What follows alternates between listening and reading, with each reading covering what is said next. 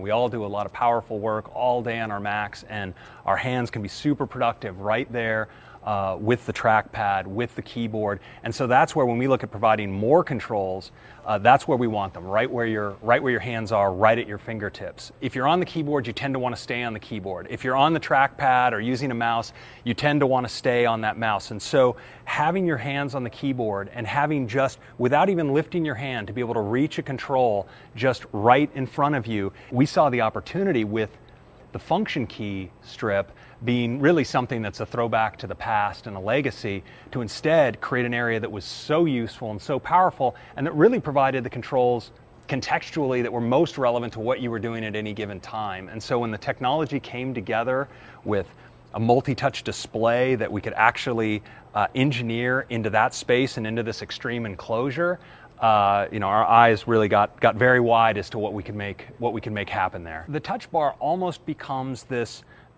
mutable custom piece of hardware. Most of your keys are fixed in position and purpose, but the touch bar is, as a reprogrammable touch surface, anything it needs to be for what you're doing. Suddenly it's a musical instrument where you can use multiple fingers to be doing real-time performance and operate not just buttons but sliders and different effects. And I think that really is an idea and a capability that is just going to continue to get better as more and more developers really rethink how they can solve their problem through the framework of the touch bar. It surfaces functionality that in the past has been, in a way, hidden behind a menu, but the fact that it can come forward contextually based on exactly what you're doing in that moment really prompts you to rediscover the depth of some of your applications and accomplish tasks that you might not have even realized were available to you, and now you can do them in so much a faster way.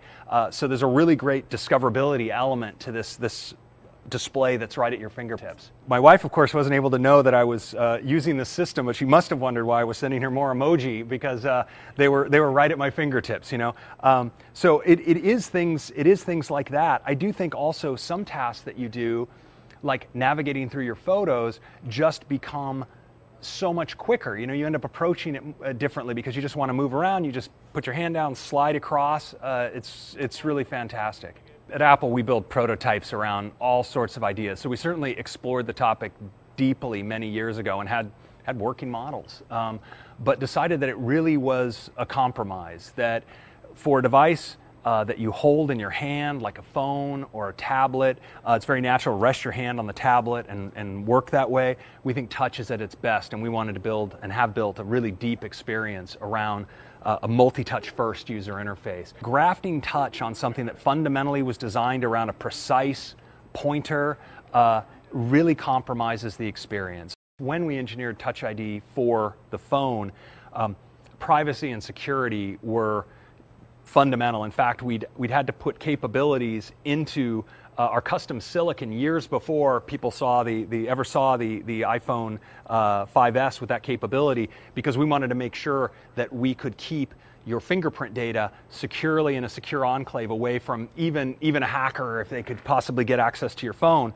And so we've been able to take that same custom silicon, that technology, and build it into a chip that's in the Mac. So you get those same protections, and then you get this really incredibly fast sensor. So when it comes to signing into your Mac, Touch ID for payments with Apple Pay, or even fast user switching, they all work here. And I think just as with iOS, as we saw other third parties starting to take advantage of this sensor over time to provide kind of security features, we'll see the same kind of roadmap for the Mac. As we built this 13-inch machine and really made the ID both so tight in X and Y, so dense, so small, we realized in the end we had the perfect 13-inch laptop. And in fact, when we compared it to the MacBook Air, which is so beloved, we saw that we'd built a machine that was actually thinner, smaller, just as light, and then had all the things that we really, as users, wished we could have in our Air, right? It had the Retina display that I think once you have one, it's really hard to turn back.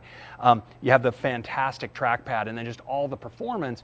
And so we realized for so many MacBook Air potential users, this was the right next step for them. And so we were able to create a configuration of the 13-inch without the touch bar and with just the 2 ports, which actually is a ton of I/O. Phil talked about the incredible capabilities at the event about the Thunderbolt ports, and it's sort of the best MacBook Air you could have. And I think a lot of people who wanted a little something more from the Air are going to find this the perfect 13-inch machine.